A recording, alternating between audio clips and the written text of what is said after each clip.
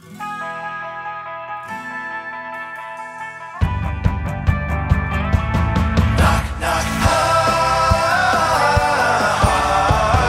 knock, hi. Hello and welcome to Knock Knock Hi with the Glockenfleckens. I am Will Flannery, also known as Dr. Glockenflecken. And I am Kristen Flannery, also known as Lady Glockenflecken. We are thrilled to have you here with us today. Thank you for taking the time to listen to our show here.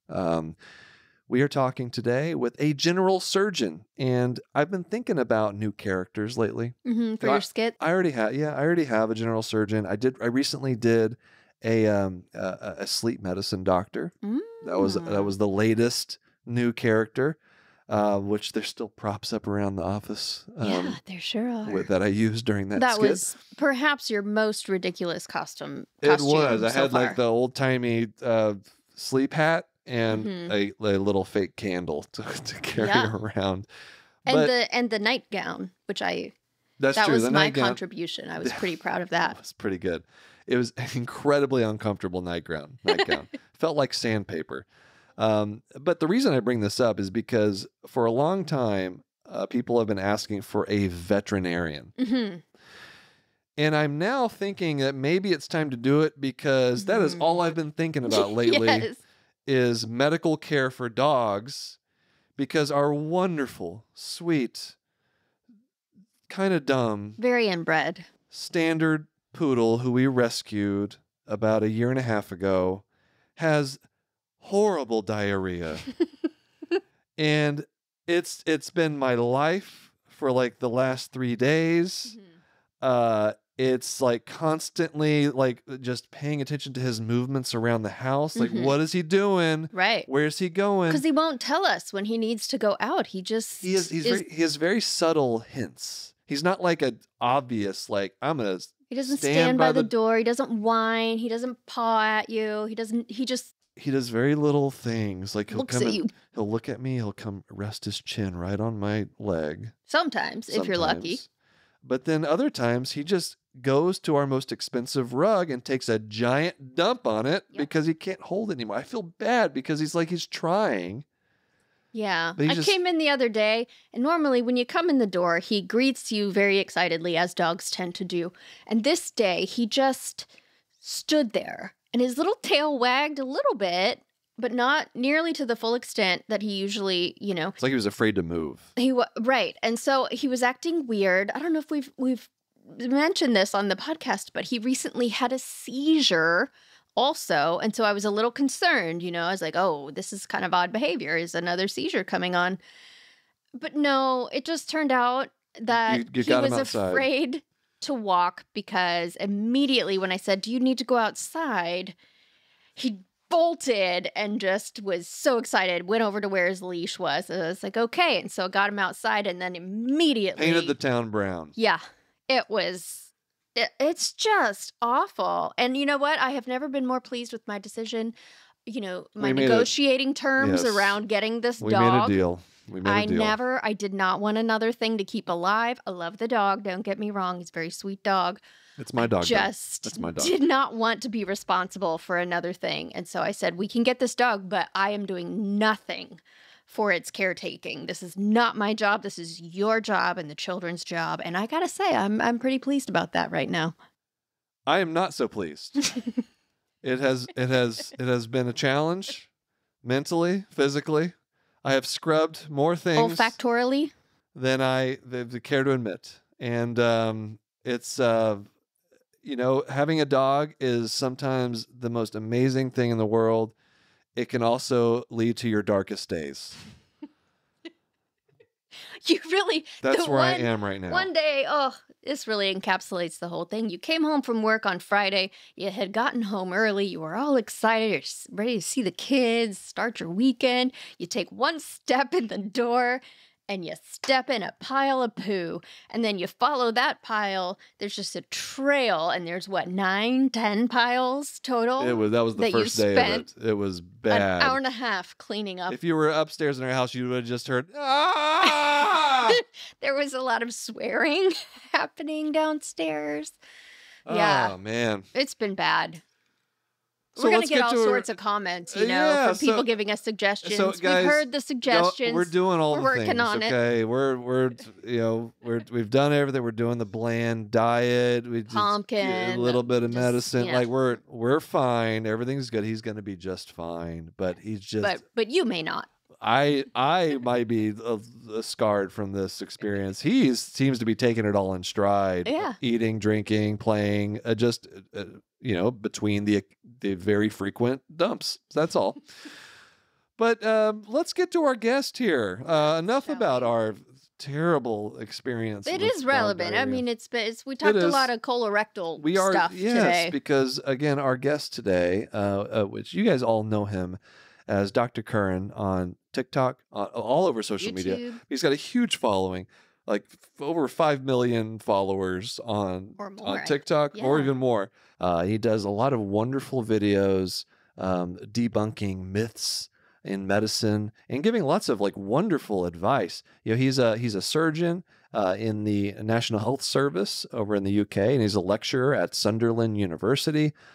He's just a very accomplished physician, surgeon. And also a really engaging communicator. And just makes things really accessible and has a lot of creative and humorous terminology that makes his videos really fun. He's amassed over 5 million followers on TikTok and elsewhere, and so definitely check out his stuff on social media. He also has a new podcast. It's called The Referral with Dr. Karan, and he also has a book coming out later this year called This Book May Save Your Life. Look for it in December of 23. We had a wonderful conversation with him, so let's get to it. Here is Dr. Karan. Dr. Karan, thank you so much for joining us today. I will tell you that the TikTok algorithm just recently sent me a video of yours about an eargasm. So, very good. It's a nice little catchy way to get me to keep watching. I love it. You really got something good there. Are you an eargasmer or are you a cougher? Honestly, I don't know. Yeah, have you ever used a Q-tip in your life? I don't think not in my ears, because I feel like I've been conditioned from medical training to never put a Q-tip in my ears. Yeah. So I will say I don't think I'm a cougher. So I think I'm probably more of an, as weird as it sounds to say, an eargasmer. You never know until you find out. What about you, Kristen? You've never coughed. You've never video. Yeah, so tell us, because I'm sitting here we're talking about eargasms, because Kristen has not seen this video. So why don't you inform our audience what on earth we're talking about here? Yeah, I came across this video that one of my followers sent me on TikTok, where some TikToker was sticking a Q-tip in their ear and was making these pleasurable expressions and moaning noises, and explaining, in her words, why did nature put a happy button in their ear? So that's why we should be using Q-tips, to pleasure this happy button. And I kind of, dug into this phenomenon a bit more. Yeah, and it seems like there is, for a small percentage of the population, some pleasurable sensation which occurs when you stimulate the inner ear, hence eargasm. It's an erogenous zone, apparently. And yeah, I made a video about it, and came to your husband's view. I'm sure that that video is probably causing Q-tip sales to skyrocket. But I don't know if you might not be an ENT doctor's favorite person right now. No, probably not. Mm-hmm.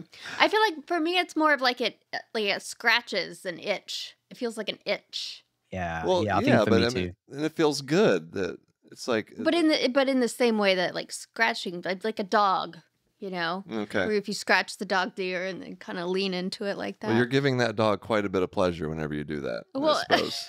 Okay, I don't like where this is going. But this is you brought something up though that I've found interesting in my own content creation, because whenever I started on doing ophthalmology, I just assumed I'm never gonna have to even think about anything below the neck ever again.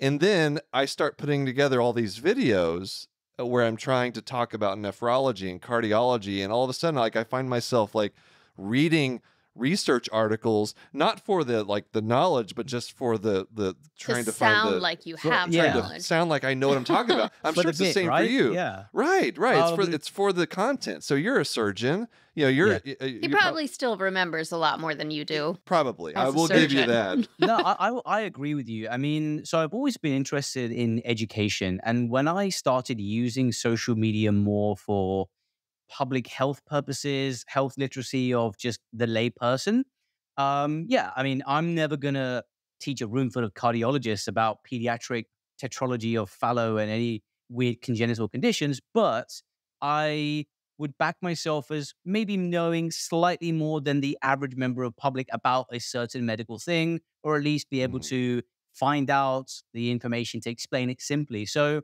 it does help me somewhat keep up to date with current trends and updates in medicine. And it's interesting learning about things outside of my wheelhouse, which is general surgery and Mhm. intestines and stuff. Um, but yeah, it's definitely similar to you. You know, reading up Yeah. on things which I thought I'd never have to touch again is still quite useful. And I think I quite enjoy it. So what it was a few years back that you started your TikTok channel, which now has amassed like 5 million followers. So a huge audience. And I assume it was around the time of the pandemic when you started making content. Is that about right? Yes. Or is it before that? So on TikTok, I started around end of 2019, and just leading into the Mhm. pandemic is when things started picking up for me when people were locked down. But I actually started my whole YouTube journey in 2012 when I was still a medical student. I was making videos, Hmm. so like a final year medical student. I was making videos about how to do an abdominal examination, how to do a respiratory examination. So that kind of stuff I was doing back then, but with very little growth, traction, or engagement. I had like a little Mhm. cult following of maybe 10,000 people watching my videos. But weirdly enough, the videos I was making back then, how to do a cranial nerve examination, it fell into some weird ASMR playlists on YouTube. Oh Um, no. yeah, and then people loved it, and I was like, "Yeah, it's getting this video of me doing a bimanual vaginal examination on a pelvic model dummy has got this many views." And then I look at the comments, and it's all like, "Oh yeah, do that again, doctor," and stuff like that. So I'm like, "Okay, yeah, Ugh. The You're internet is a weird place. I have also found myself in the ASMR by accident you? wheelhouse. That's Huh. happened to me a couple times. There's I think there's a lot of people that kind of like the inner ear erogenous zone. It's kind of like Oh, I wonder if those are the I same don't people. know if it's the same. Yeah. There you go. Look, we're already There's a finding research question for someone we're out already there. finding research projects for med students here. All You right. I literally, so this whole new Threads thing that's come up now, Threads Yeah. app. Yes. I posted something on Threads just based on the ear video saying, because when I was looking at the the sexy ear literature, of which there is very little, I was looking at the incidence of people who get eargasm versus get a cough reflex, and there wasn't much out there. So I just posted a question for maybe epidemiological purposes. I said, "Hey, how many of you guys, when you stick something in your ear, get an eargasm or nothing, or a cough or both?" Just to collect data on this. And I got an email from 2 medical students the same day saying, "I just saw you posted this thing. Are you interested in doing a data on this or a paper on this? I'll be happy to assist you." So yeah, there's loads of potential That's for amazing. research based on what we do on social media. There you go. That's- You're going to be a full professor of social media Yeah. before long, my friend. And so you're you're a surgeon, and I think it's fascinating that you found the time or the desire to leave the operating room to start making content. So I'll, let, Yeah. Leave the operating room meaning, I'm still a full-time surgeon. I actually meant that you actually left physically the operating room to go and do something else, because we know that surgeons have a problem with not operating at times. And so do you find it hard to keep that balance, to find that?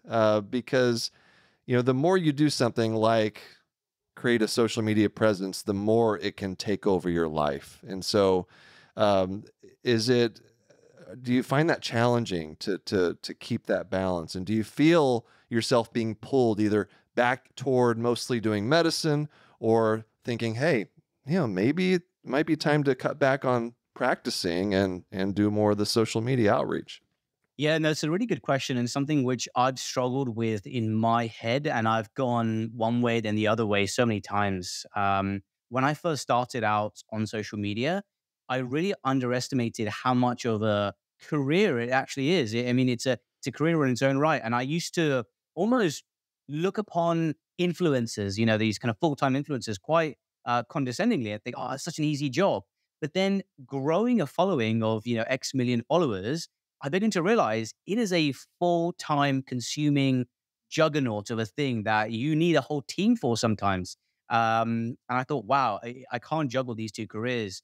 And definitely, I think at some point in the future, maybe 10 years or 15 years, when I'm a little bit more tired of surgery and things like that, I might cut down on the surgery stuff. But for me, I still really enjoy, going into work, operating on people. And, people talk about purpose in life. And without sounding Hmm. too cheesy, I do actually enjoy the immediacy of seeing someone with a problem, say appendicitis, or they've got a big hernia or a gallbladder issue, and you remove the offending organ or you fix something and then the next day they feel great. I still Hmm. love that rush of like adrenaline or dopamine or whatever it is that Yeah. gives you that satisfaction of surgery. So for the moment, I think I'll try to juggle both somehow. But yeah, I'm kind of in the same boat. Except in the U.S., a lot of physicians are thinking about leaving, but it's mostly because of the healthcare system and how it treats,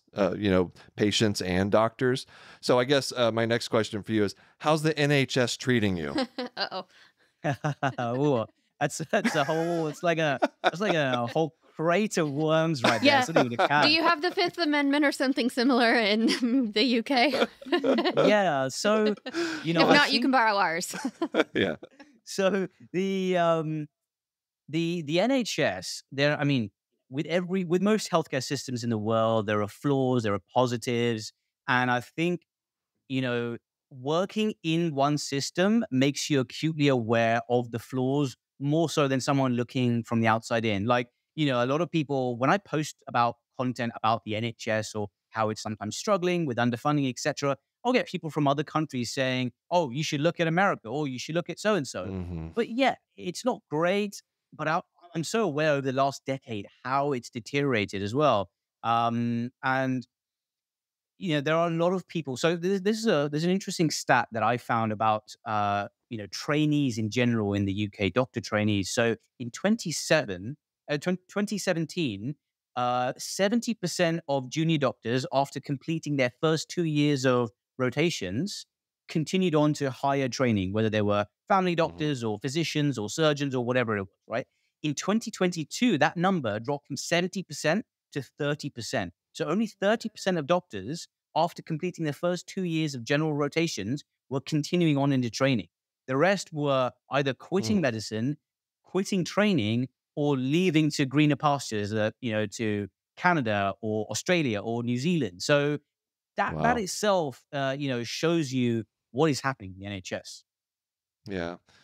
And it's I hear the same thing when I post about the US healthcare system. I think it's really important though that we have uh, physicians, people they're entrenched in the whatever medical system you're working in, that you talk about it on social media. So I think it's great, just pointing out what's good about it, what's bad about it, the flaws, the things that could be better.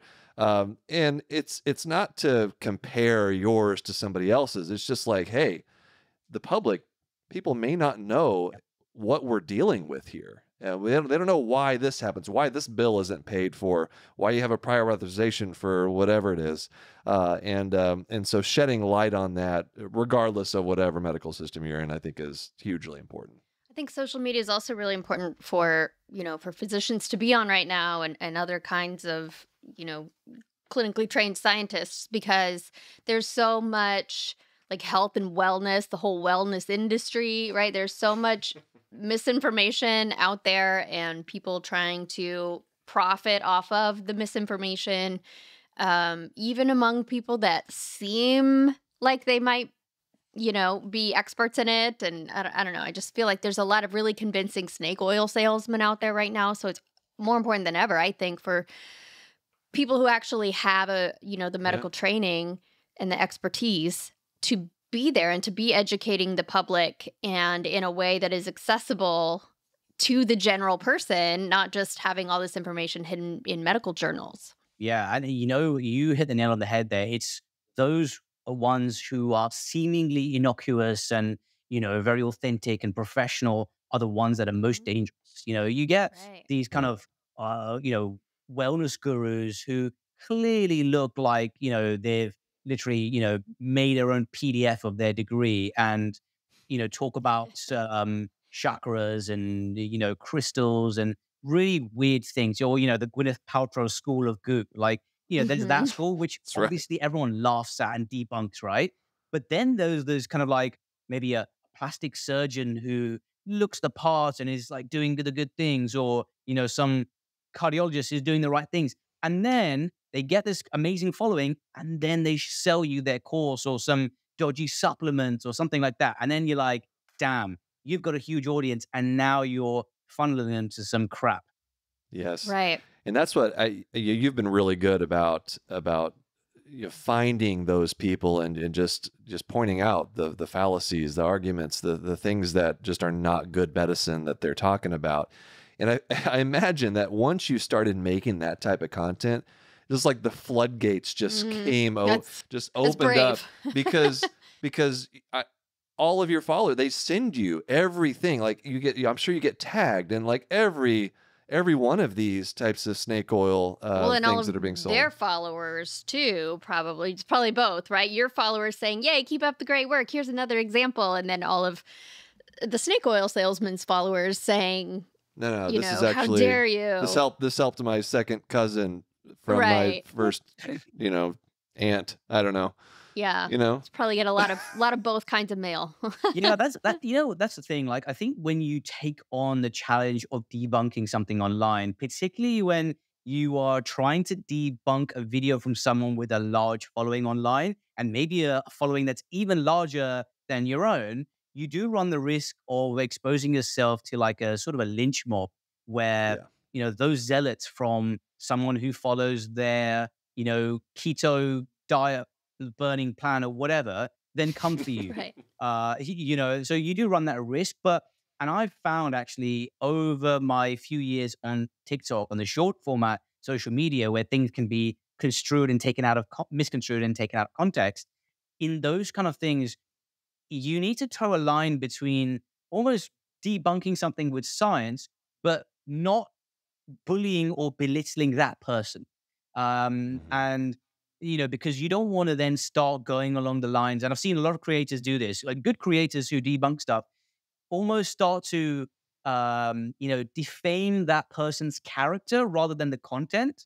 They kind of belittle the person, how they look or what they're trying to do, and their whole personality rather than just the science. And I think you need to almost be very careful in the battles you pick, because you can almost be this pariah where, you are a self-proclaimed police online and you just make enemies with all these people. Right. We don't need to continue the tribalism. We're trying to bridge it. Exactly. Yeah. Exactly. Avoid the ad hominem attacks. Yeah. And I think that's really important to focus on the science, because I think that a lot of people out there in the general public, have just enough education in biology or chemistry or what have you, that what those people are saying or selling sounds like it might make sense, right? And they feel like, okay, this makes sense to me, so I'm going to give it a shot. And they might not know that it doesn't unless they hear the good science from someone else. And then, that will make more sense to them of why the good science is what it is, and why this bad science is bad. And I think a lot of people, probably the majority of people, are somewhere, they're not the zealots, right? They're just the general public that has a general education, and they just need better information. Yeah, I think I was doing this. An example of this was I was doing a talk recently for the NHS talking about the responsible use of social media, and I was giving this talk to probably a room of 150 NHS bigwigs and leaders. You know, these really very old consultants who probably had never used social media before. And some of the examples I gave of positive examples of why social media can be used for good. And during the research for making that PowerPoint presentation, I just searched my name online to see, what came up. I recommend never searching your name online. Yeah. But one thing I that's stumbled dangerous. upon dangerous. was I was like the title of this Reddit thread. And that's, usually not a good thing. But this one was okay because it says, Dr. Karan debunks vaccine myths. And I looked into it. And this person, the original poster, the OP, had posted a link to a COVID vaccine video that I'd done very early on in the pandemic, talking about the science of why and how it works, the mRNA vaccine. And this person's blurb was along the lines of, I wasn't too sure about taking the vaccines. I was really hesitant, but watching Dr. Karen's videos, he made it quite simple. He wasn't condescending. There was no pressure, and it made sense. So I've taken the vaccine now. So that almost Oh, that's great. validates the stuff you're doing online. Right. And, it's just one person, but that one person could explain the same thing to 10 people, and then, who explained to another 10 people. So the kind of R number of the health virus is a good one. Right. Yeah, and that's just the one person who's commenting. For every one that's commenting, there might be 10 that are doing the same thing, and you just don't hear about it. But it is hard to read negativity about you online. So how do you, because I've certainly faced that myself, how do you personally deal with that and not let it affect you, or at least try not to let it affect you? Yeah, I think it's very difficult. Just like you said, it's never nice to hear or see something against your personality or something you stand for. And it doesn't get a lot easier with experience. I mean, I still see the occasional, it could just be one comment in a sea of 200 comments, or which is just negative, and then the other 199 are positive. But our human psychology narrows in on that one, and we think the world's ending and we're being cancelled. And I think it's just being aware that, you've also got millions of followers online. I've got millions of followers, and there's a reason that people followed us.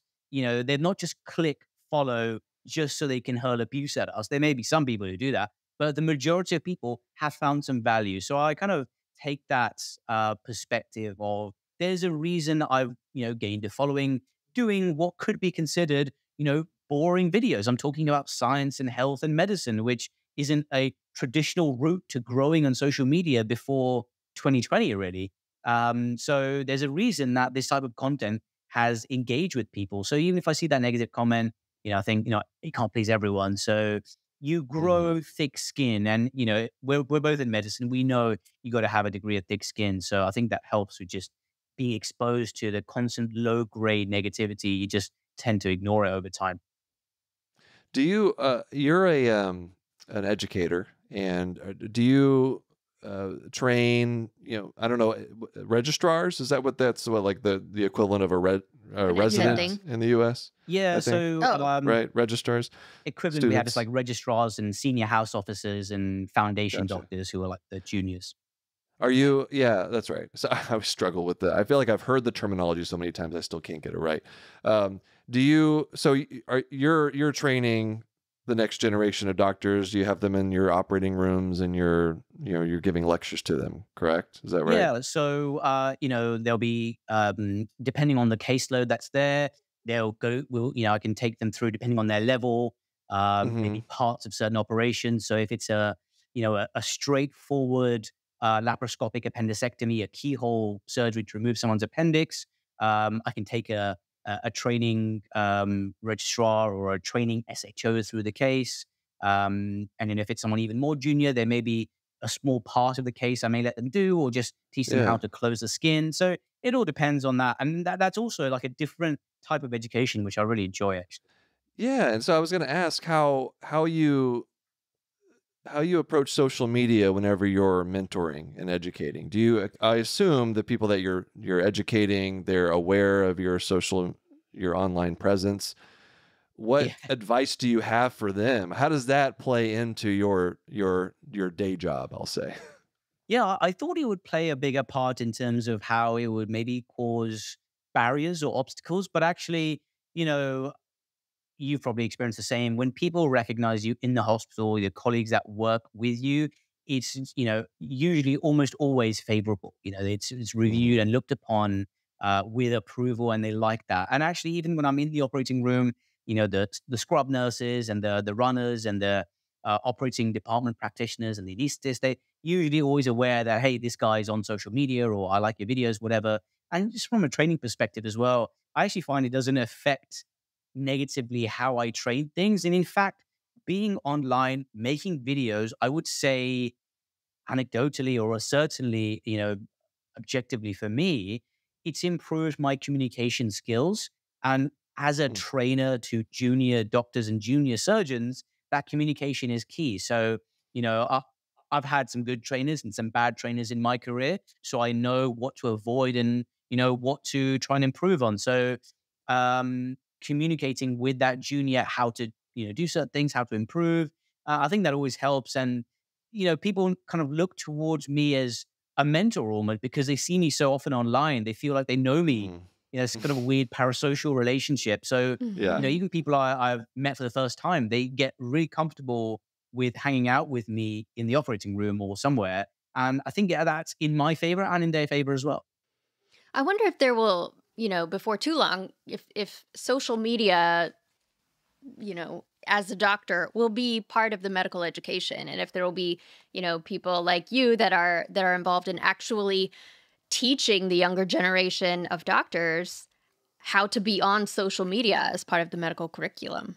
Yeah. I I, think that 100% needs to be a thing. That's like such an accurate and such a well made point because if you think now, the current generation of medical students, almost all of them have some online presence, right? And if you look at the kind of like older generation, 10 years above them who are at the end of their training or towards the end or already, attendings or consultants in the UK, they generally don't have social media presences. I mean, you would be probably the rarity in your cohort, right? But almost every medical student, they've got an Instagram profile, TikTok profile. So yeah, we do need some safeguarding or education on safe use of social media, for sure. Yeah. well, let's take a quick break and we'll be right back with Dr. Kern. Hey, Kristen, do you know why a stethoscope is so hard to use? Because there's no heartbeat in an eyeball.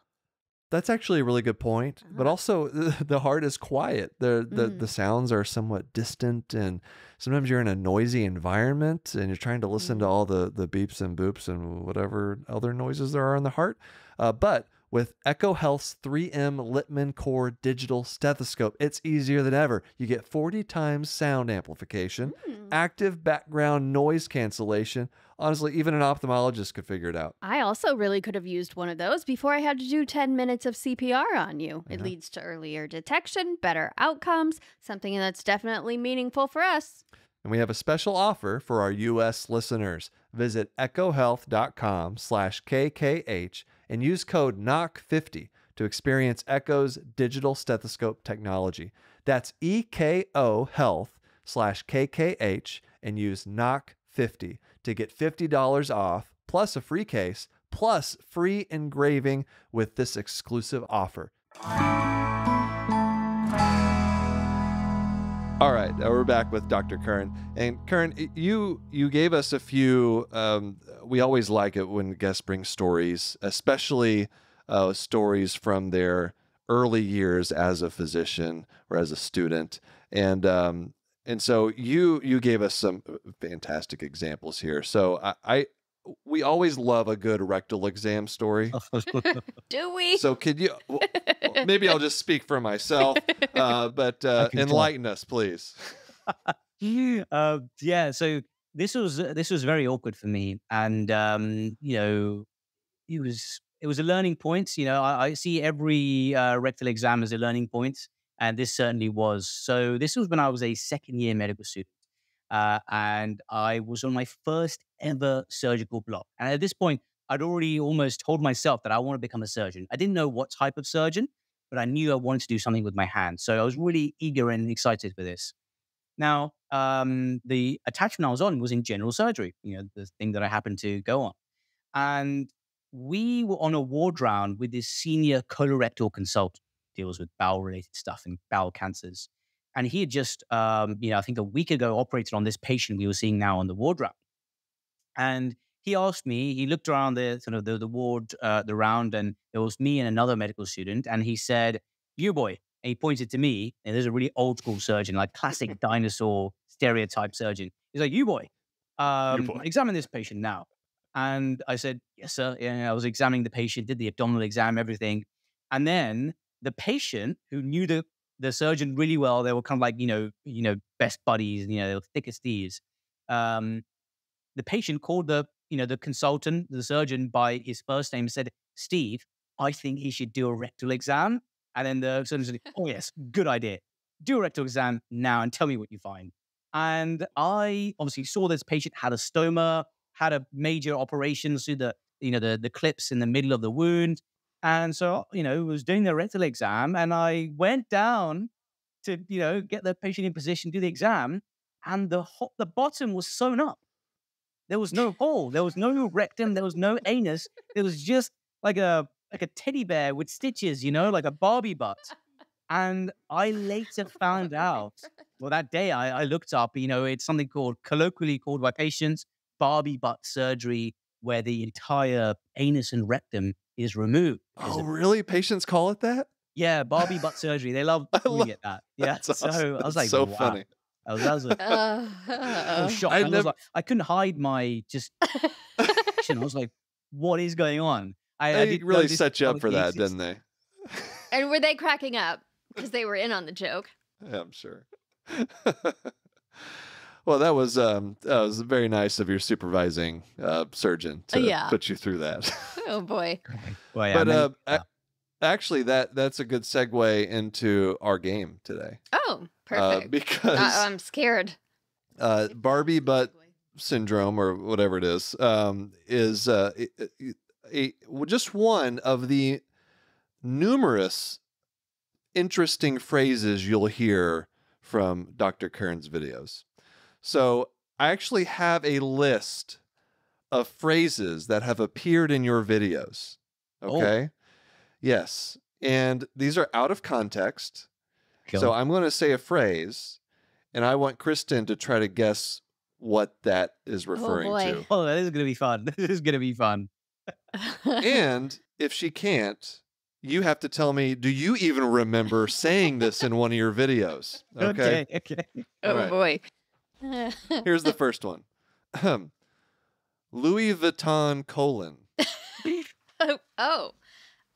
oof. Louis Vuitton is like a fancy : a rich person : That's a good guess. Handbag : someone carrying your colon on your arm. Maybe someone who's just spends a lot of money on their colon. Yeah, could be, right? Do you remember describing this? I do, actually. I do remember this. It's relatively recently. So you were on the right track there, Kristen. It is a fancy colon. Okay. It was a video I did on a melanosis coli, where the colon is tattooed. It's got this leopard print style pattern to it. If someone chronically, I would never have guessed tattooed colon. Oh, it's wild. You need to look up not Louis Vuitton colon, but melanosis coli. It's incredible. It's incredible. There you go. Okay, wait, but what is the purpose of doing this? Oh, you don't do it voluntarily. Well, it's not something you control, but if you chronically abuse senna laxatives, like senicides, your colon starts getting tattooed with this these black pigments, and it looks like a leopard print, like the kind of Louis Vuitton style. You're forgiven for thinking people would voluntarily get their colon tattooed because they do it for their eye. They do all sorts of things. Why not? That's true. That's what this podcast has taught me, is that it's just people will do anything. Do the weirdest things. Okay, all right. Here's the next one. Okay. I have a feeling we're sticking with the colon theme for a little while here. Well, tufted tailpipe.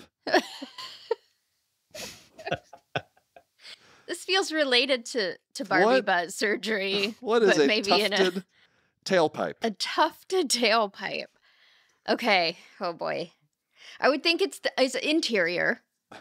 Okay. It'd be part of the colon or the rectum. And how? And how, you've how had to yeah. sew it in such a way that it's become tufted, like kind of a like pillowed in little pieces, that's a great like bubble wrap. That's a great guess. So I meant it to mean like a tuft is like a like a tuft of hair. So a hairy Oh, butt, okay. tufted tailpipe. The Oh. tailpipe is the the end. This a hairy might be butt. like a language I love it. issue between America and the UK. Anybody listening, if you have a hairy butt, you don't. You have a tufted tailpipe. That's right. That's a It sounds so much cuter. That's a much It does. fancier way. Little rabbit. Yeah. All right. Here's the next one. Cheeky tingle. Ooh, cheeky tingle. Cheeky tingle. Well, okay, so cheeky, I'm guessing, doesn't mean your cheek. It probably Could be. means like the Well- UK cheeky. Maybe, or it might be cheeks. I don't know which cheeks you're talking about. Oh, well, I'm gonna. You just gave it away then. Just some butt cheeks. Your butt cheeks are tingling. Maybe. I don't Some know. nerve pain. I don't remember the specific video, but cheeky tingle. I think like a little unexpected, thing. Like, little woo! unexpected Like- tingle. Like, yeah, one of those. Maybe a little paresthesia of the perianal area of the body. Who knows? Honestly, some of these I don't really know the context. I had help with this. So, Hey. all right. Here's another. Okay. Endometrial prison. Do you remember saying this? Endometrial prison. Is that like, what would be the opposite of a euphemism? Like a bad. It's a bad connotation. Yeah. Okay. I don't know. There's a word for that, but anyway, is it referring to a womb? Yes. Yes. Yes. The uterus, which is where the endometrium is found. Yes, but that's the idea, is that your womb is an endometrial prison for the fetus. Oh. Is that That's it? Did she nail it? Jail Hey! babies, yeah. You got it. What was the context of that? So there was this video that I found online where this guy was like trying to freak people out about how babies look on MRI scans. Like they look really freaky on MRI Mm. scans. And then I just showed several more ultrasounds and CTs and MRIs where the babies look like, evil aliens inside, and I said, quote, endometrial prisons. Like these little babies are trapped inside this womb and they're waiting to be paroled, their kind of due date. So yeah, I just went with it. If you haven't been convinced yet to watch this guy's videos, I know, right? like please do it. All right, Even unborn children are I think this one's a pretty obvious one, so we won't spend much time on it. Chocolate exit pipe. oh dear. I- That's what we're experiencing with our dog right now, I think. Oh my God! Oh, we've got a dog that has colitis. we've got a diarrhea situation going on in our house. Okay, all right. I got two more here. Post-op snoo. I think that's how you say it. Did he say Yeah. it correctly? Okay. Post-op snoo. You'll know this if you watch Futurama. Oh, no, I don't. You I do. have watched Futurama. It's been a long time, so I don't remember the reference. Oh. Post. I don't even- There's no way. there's no way. Yeah. What So is it? post-op Tell us. after surgery, and Yeah. snoo refers to the act of coitus, sexual intercourse. Because in the Oh. That's Futurama right. episode, there were these That's right. Amazonian women who, said death by snoo. They would kill any weaker men by just having sex with them. So that's where snoo came about from. Post-op snoo. All right, I love it. That's great. Okay, last one. Nose boner. Okay. We've already talked about ear boners.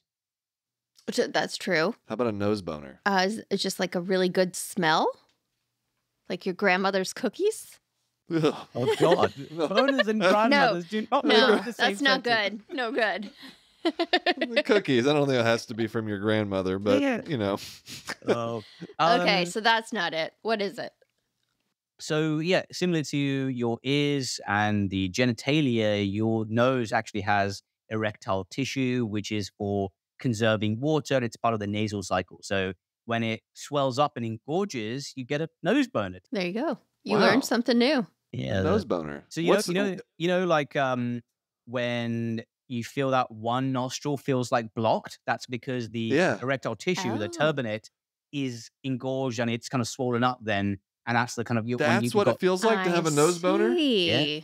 I am not a fan of nose boners. No, that's no fun. That Is is- that like when at night it's harder to breathe through your nose than in the morning? Because So we all maybe. have nose boners all the time. Like as part of the nasal cycle, most people breathe through one nostril at one time, and it switches over every kind of couple of hours or so with the dominant nostril. So the non-dominant nostril, which is not involved in the breathing at that time, is the one with the boner because it all kind of swells up and the air is not preferentially going through that one.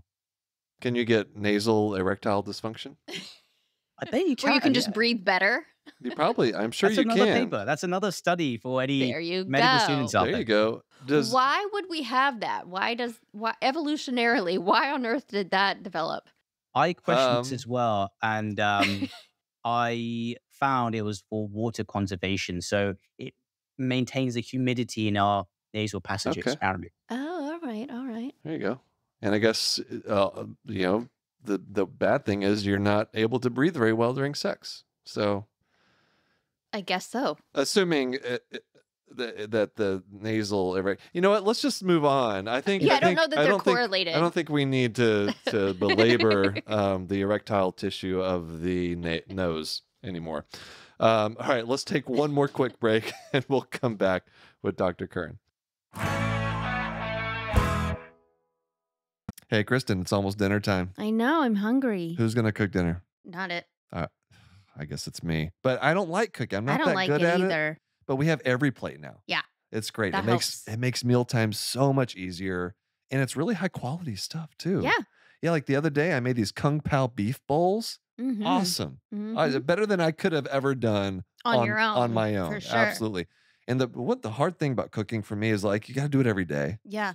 'Cause Multiple times. People have to eat every day. Yeah. But so annoying. EveryPlate has big batch faves. It's you can cook a meal once and you can get multiple meals out of it. I love it. Like that. Or if you need to go to a party with a whole bunch of people and you're supposed to bring something. There Yeah. you go. And you can customize EveryPlate meals as well. You Mhm. can swap in proteins and sides depending on what you like. Proteins, vegetables. It's Whatever great. you want. And it's got a lower price point. It's very competitively priced. That's true. That's always good. So get started with EveryPlate for just $1.49 per meal by going to everyplate.com/podcast and entering code 49KKH. Again, that's just $1.49 per meal at everyplate.com/podcast and enter code 49KKH. All right, we are back with a fan story. So we always encourage our listeners to send in their own medical stories because we love stories here. And so our story today, and hopefully I've not read this, and so we're all three of us here are hearing this for the first time. So this comes from the Sleepy Nurse. The Sleepy Nurse says she listened to our interview with Dr. Fitzharris and triggered a memory for her. In the course of my nursing career, I have only seen leeches used a handful of times. When I have seen them, they were used for free flaps. This is where surgeons, Dr. Kern, you want to tell us what a free flap is? Yeah, I I'm mean, sure like you're probably aware. flaps and grafts, when you take a piece of tissue from one area and you keep its blood supply, you transfer it to another area, and you use some plastics and burn surgery. Exactly. So there was once a patient on my unit, she says, with a free flap graft in his mouth. Guess where they put the leeches? But that was not nearly as bad as another patient I had with an amputated penis that was reattached. I can't imagine what those gentlemen went through, and I hope they are both doing okay. Me too. I can't. Did they put the Leeches a in leech your on mouth. on the penis too? I guess you can put leeches. See, this is something that was new to me actually when we talked about this. Have you ever seen leeches used in a clinical setting? I've seen leeches used when I did a rotation years ago in plastic surgery. I mean, the leeches were fantastic for the microvascular joins they did between blood vessels, but never in intimate areas like that. These were like on the chest or the arm. But genitalia, that makes me cringe as well. What Wow. is there was a movie, was it Stand By Me? There's a movie. I have this flashbulb memory of a movie. I think that's the one where the kids are like going on like They they're see the dead they're body. running away or something. They go into like a swamp Ugh. and they end up with leeches all over themselves, and one of Oh, them like yeah, looks down Yeah. and like he's got blood. Anyway, Oh. Right. so the leech thing, I honestly thought that I had no idea that still happened. And Yeah. We've Yeah. gotten a lot of comments about that actually ever since that Yeah. episode was released. Apparently people have Are there, really like, strong leech feelings about farms? leeches. Are there- I don't know. So there- Oh. do you get them? Yeah. So as far as I'm aware, in the NHS anyway, in the UK where I work, once a leech has been used for one patient, it has to be destroyed. That makes sense. For public health purposes and for infection control purposes, because it's a biohazard. So anything that's a leech which has had its blood meal literally has to be incinerated. And also there are also maggot farms where there's a maggot farm, medical grade maggot farm in Wales, where the NHS essentially get its entire supply of medical grade maggots for wound healing. I feel like I so need yes, to there update my must be a advance directive farm. now.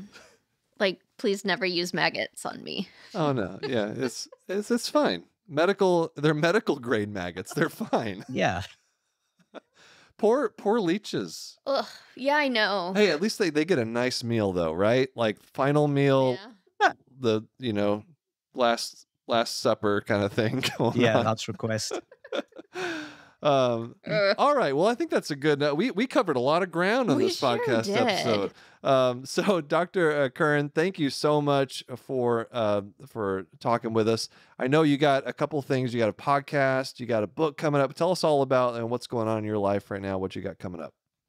Yeah. So first of all, thank you so much, you guys, for having me on the podcast. It's great. I've been watching, your videos for over a year, first on Twitter, and then when you started on TikTok and YouTube, I've been following you everywhere. So like, it's a great thank you. insight for me to know what's going on, in medicine and like kind of healthcare politics in the US, but also fun to know that the stereotypes are the same in America as the Yes. UK. So Did I get the surgeon right? Is that the surgeon right? And the best is you got the emergency room doctors who are like cycling everywhere, bang on. Yeah. But in the UK, it's like the anesthetists love the cycling. Oh, Yeah. Anyway, screw the anesthetists. I do hear that feedback actually from anesthetists here too. Like Are they they? was like, hey, they're not the only ones that like to ride a bike. I'm like, I'm sorry, I only have one bike helmet. All right, so Yeah, so you nail that. So I love Thank those you. videos. Appreciate it. But yeah, I'm glad that we got to connect. But in my life, right now, I spent the last 18 months or 2 years writing a book. It's called This Book May Save Your Life, which is coming out in December of this year, actually. So it's going to be an exciting few months leading up to that. And awesome. yeah, just released a podcast, which I started about a month and a bit ago. It's called The Referral with Dr. Karan. I've literally, we're like 6 episodes in, very early days. Just like a go-to podcast for debunking myths and medical facts Love and it. hopefully tips to improve people's lives. Oh, I gotta Very check cool. it out. And is that what the book is too? Debunking myths? The book is really interesting. It's a combination of like history, medical history, which I love, and Dr. Fitzharris, which you had on, that Yes. inspired me, and also kind of personal anecdotes from my time as a medical student, as a doctor. Stories, weird, crazy stories, but also debunking stuff, but also health tips that are science based. So a mishmash of everything. And maybe a little bit on nose boners. I don't know. There are Find nose boners out. in the book. There are nose boners in the book. Well, definitely check it out. That's called This Book May Save Your Life. And when is that? December. It's coming out in December, right? 8th, yeah. All right, so check it out. And definitely follow Dr. Karan on TikTok. And you're on YouTube as well? Yeah, and I'm everywhere. All right, Instagram, all the everywhere. places. All All the the Yeah. places. Threads now. Threads, that's right. Well, thank you again for coming on. It's a pleasure to talk with you. Thank you so much. Well, Kristen, what did you learn today from Oh, this episode? I learned about Barbie butts. That's one thing I learned. Tufted tailpipes. Tufted tailpipe. Not what I thought it was going to be. Endometrial prisons. Mhm. It's quite a pessimistic view.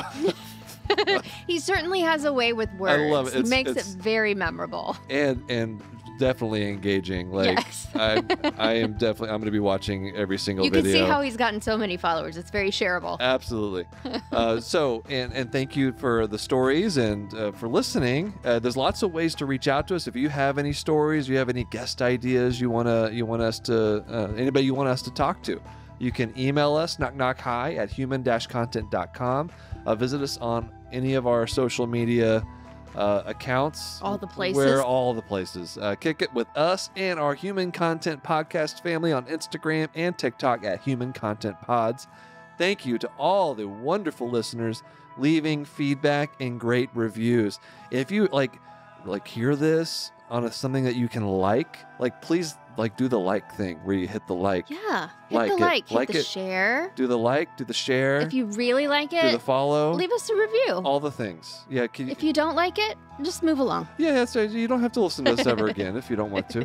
But if you do leave a comment or subscribe on your favorite podcasting app or on YouTube, we can give you a shout out. Like today, at somebody else 6673 on YouTube said, "I can't even imagine how this family could get any more wholesome. When the aliens ask who should represent Earth to the galaxy, I'm voting for the Glockenfleckens." Thank you so much. Very nice. That is all I ask of you. Is that you just let me represent humanity To the alien. to the aliens who might want to destroy us. You know, they'll see me show up as the neurologist and they'll love it. It's going to be great. Just don't show them your tufted tailpipe. Thank you for that. Full video episodes of this podcast are up every week on my YouTube channel at dglockenflecken. We also have a Patreon. Lots of cool perks, bonus episodes where we react to medical shows and movies. We have something new we need to react to and film That's it right. and post it. You can hang out with other members of the Knock Knock Hi community. We're there. We're interacting. We're commenting. Early ad-free episode access, interactive Q&A live stream events, a lot more. Patreon.com/Glockenflecken or go to Glockenflecken.com. Speaking of Patreon community perks, new member shout out to Beth, Heather S, and Angie M. Hello. Welcome. Knock knock. Hi. That was lame, wasn't it? That was kind of lame. Anyway, all right, and shout out to all the Jonathans. We have a virtual head nod as always to Patrick, Lucia C, Sharon S, Omar, Edward K, Stephen G, Ross Box, Jonathan F, Marion W, Mr. Granddaddy, Caitlin C, Brianna L, Dr. J, Chaver W, Jonathan A, Leah D, KL, Rachel L, and P, and Derek N. We just got to do a hangout with all the Jonathans. We So did. it was really fun to put some faces to name. Yeah, we got to chat, ask each other questions, learn about our lives. We shared a lot of laughs too. That was It a was lot fun. of fun. My mom made an appearance. She sure did. Oh, did she? She did. Yeah, and we had a great time. She loved it. We loved it, and everybody loved getting to hear more about my upbringing. Childhood. Yes. Patreon roulette time. So this goes to a random shout out to someone on the Jonathan tier of Patreon. Nope, emergency medicine tier. Emergency medicine tier of Patreon. Shout out to Karen B for being a patron. Thanks, Karen. Thanks for listening. We are your hosts, Will and Kristen Flannery, also known as the Glockenfleckens. Special thanks to our guest today, Dr. Curran. Our executive producers are Will Flannery, Kristen Flannery, Aaron Corney, Rob Goldman, and Shanti Brook. Our editor and engineer is Jason Cortizzo. Our music is by Omar Benzvi. To learn about our Knock Knock Hi's program disclaimer and ethics policy, submission verification, and licensing terms, and HIPAA release terms, you can go to glockenflecken.com or reach out to us, knockknockhi@human-content.com for anything else you need from us. We're here for you. Knock Knock Hi is a human content production.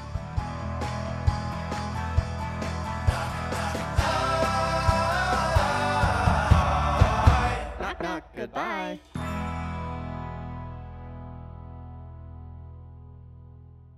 Thanks for watching the episode. You can find more on that playlist over there. If you prefer to listen, or you just had your eyes dilated, you can binge full episodes wherever you get your podcasts. Or join the party over on Patreon, where you get early access episodes, hang out with us, get lots of exclusive bonus content. Help you subscribe, leave a comment below. Let us know what you think.